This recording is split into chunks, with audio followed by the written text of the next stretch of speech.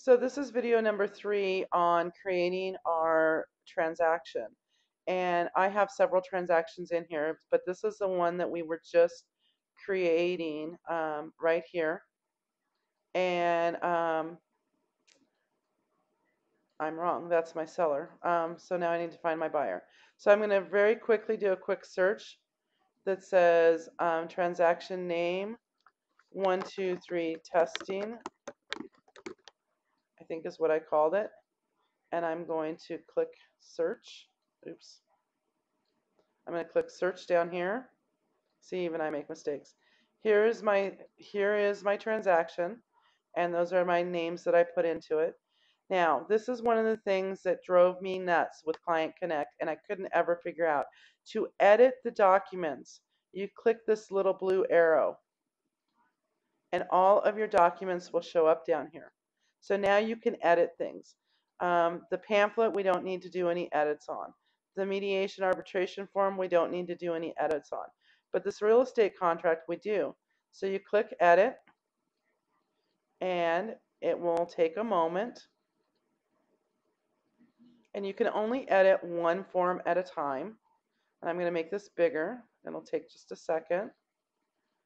And I'll warn you that occasionally, because I use updated software, occasionally I have a glitch here, and so you may very well get to see how I fix those glitches.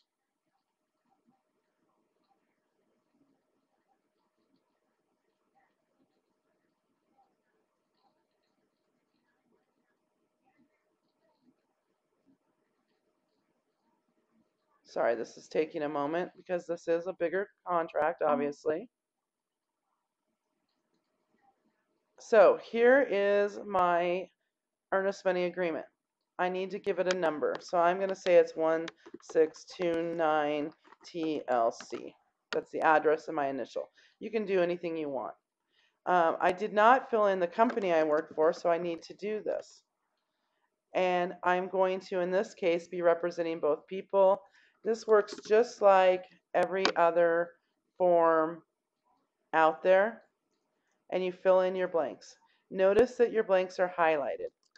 This is the set way for this to do it. If you don't want them highlighted, you just simply click turn highlight off. I prefer them to be highlighted, that way I make sure I don't miss anything, but it's totally up to you.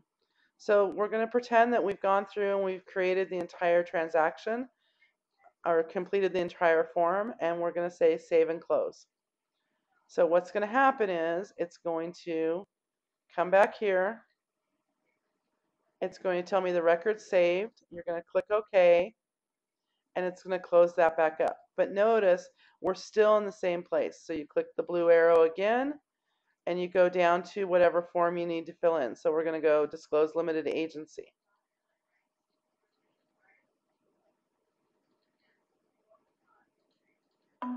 And we're going to fill in anything that needs to be filled in here. In this case, the only thing I'm really missing is my date.